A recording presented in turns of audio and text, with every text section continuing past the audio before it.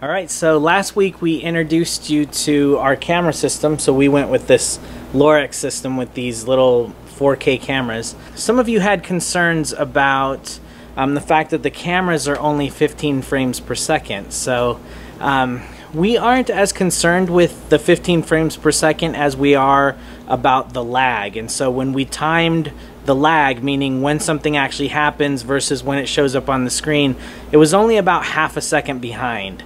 So that we thought that was actually far more critical than the actual frames per second, which is pretty decent. If we're using it to look at blind spots and things like that, then half a second is pretty near instantaneous. So anyway, we're gonna get to installing these things. That's the project for the weekend.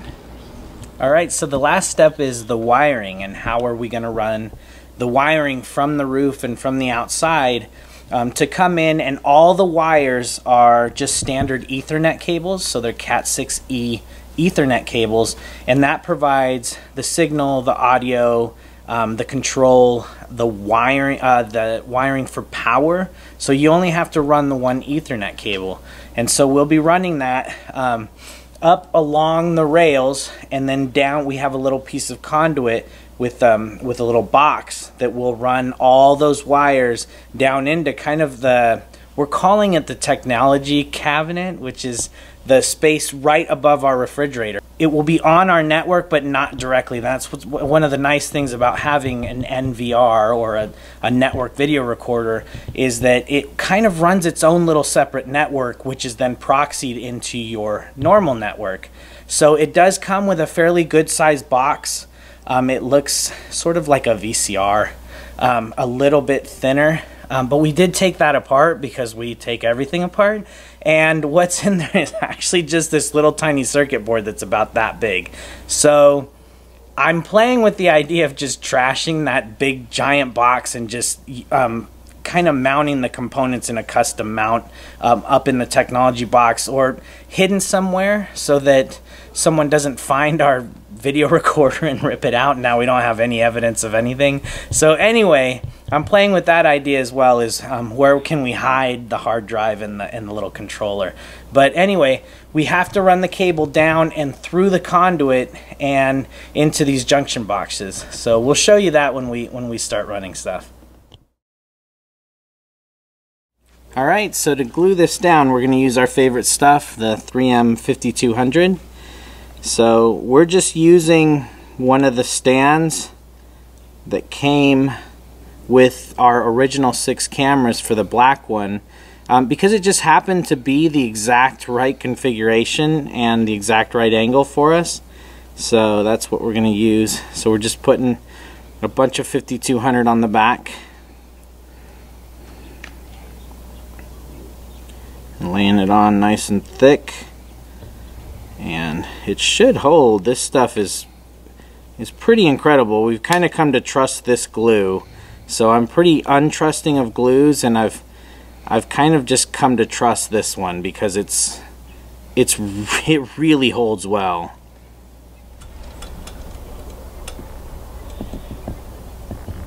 Okay, so we just put some painter's tape over it to just kind of stabilize it while the glue sets up. It only takes about an hour and a half for the glue to kind of do the initial setup where it's just kind of tacky, and then it takes a full 48 hours to fully cure. So we probably won't actually mount the camera on this until after that 48 hours, and make sure it's totally cured before we put the weight of the camera on it. There he goes.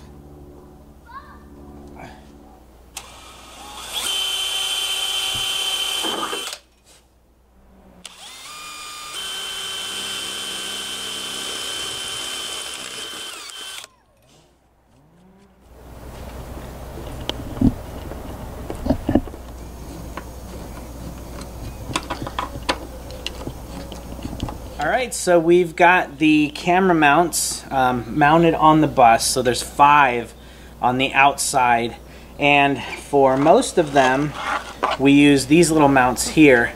And what we did was we took them apart and then only mounted this little piece here.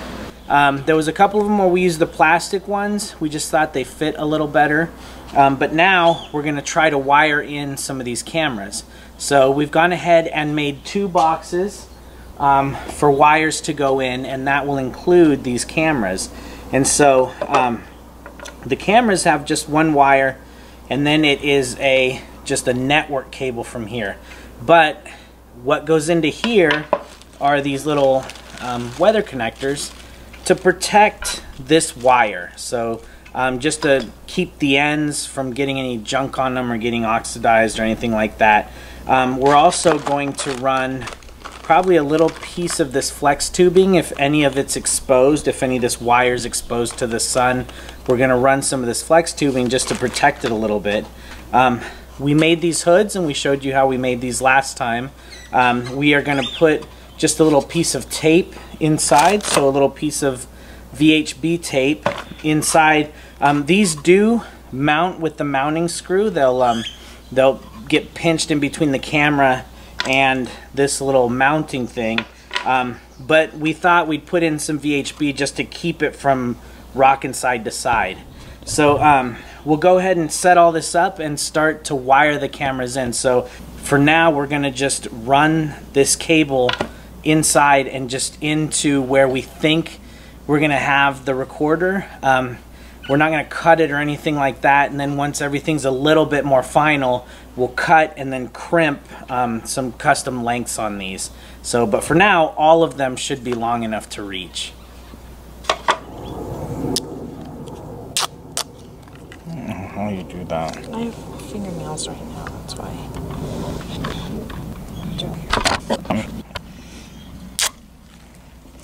Okay. Hi, Mom. Back. See that?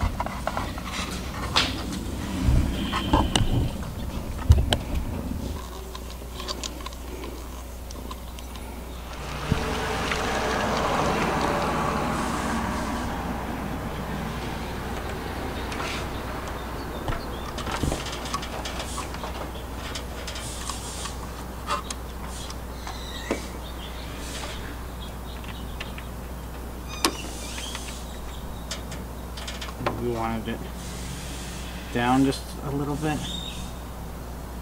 Yeah, we'll have to adjust it once we get it hooked up to the monitor. I think it was something like that. Okay.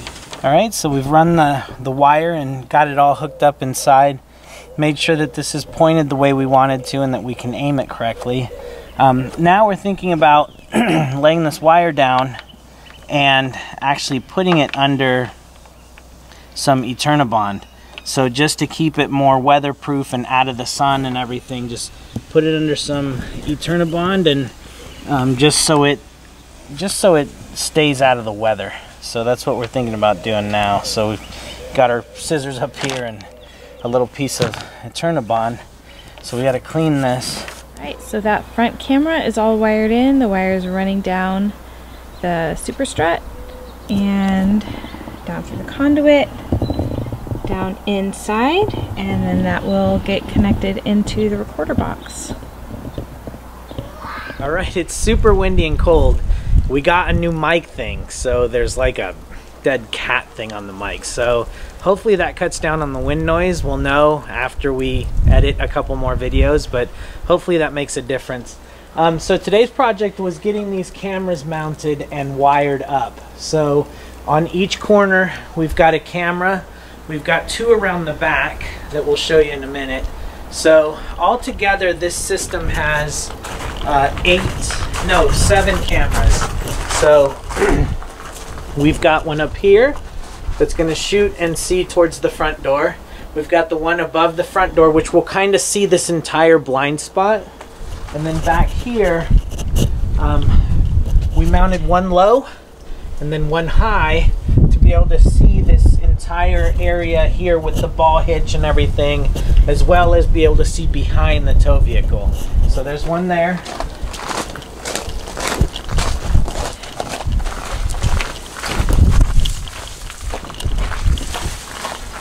So there's another one here.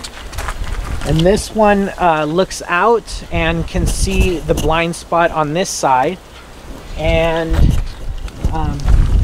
we have one up here acting as a, that's acting as like a driver's camera. So this will be interesting because there is, I can see the fuzzy blowing. So it's going to be interesting to see if the muff did anything to weed that out.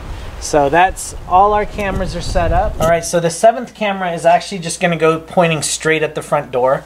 It's the only way in and out, and we figured if someone comes in or something, then that'll give us our best shot at being able to see who it was. So anyway, for right now, we've got it set up on an old monitor. It looks like the cameras are going to work out really well. We think for traffic and stuff, it should be more than good enough to be able to see where cars are and things like that. And they are 4K resolution. So and they're constantly recording. So they're recording 24/7. And then if there's motion, the little screen here, I'll show you. All right, so now if we go back here to playback, we see this timeline down here. And what this says is if there was motion, we'll start seeing little spiky things way down in here. And so you'll see the little yellow lines, and that so you can zoom in. So like, let's say we're around here and we want to zoom in so that it's only an hour, and then we'll see like, oh, there was motion right here, and you can see people walked by right there. So it'll kind of show us, so again, it'll kind of show us motion. You'll see it with this little yellow indicator here, and then watch this camera. You'll see a couple of people walk by when that motion was detected. So about right now, you should see there's motion going across. So you can see, and what's really impressive is the resolution on these is quite high. So you can zoom in and move it around, and it's pretty high resolution. The one thing that worries me a little bit is the hard drive is a traditional spinny kind of hard drive, and we don't know how well that's going to do with the jostling and bumping around. So that may have to be replaced with a solid state hard drive, which is considerably more expensive, but might be worth it because it's a little bit more durable. So anyway, so that's kind of it for the security system for now. We're pretty happy with the camera system. As a driving aid, we plan on having some kind of tablet or monitor or something up front where we can see these same views. So if we're turning left, we'll do something that'll automatically bring up like the left-hand side of the bus and things like that. So we haven't fully figured that out, but this is in place now and is, it's ready to be figured out. So we're gonna see what we do with that.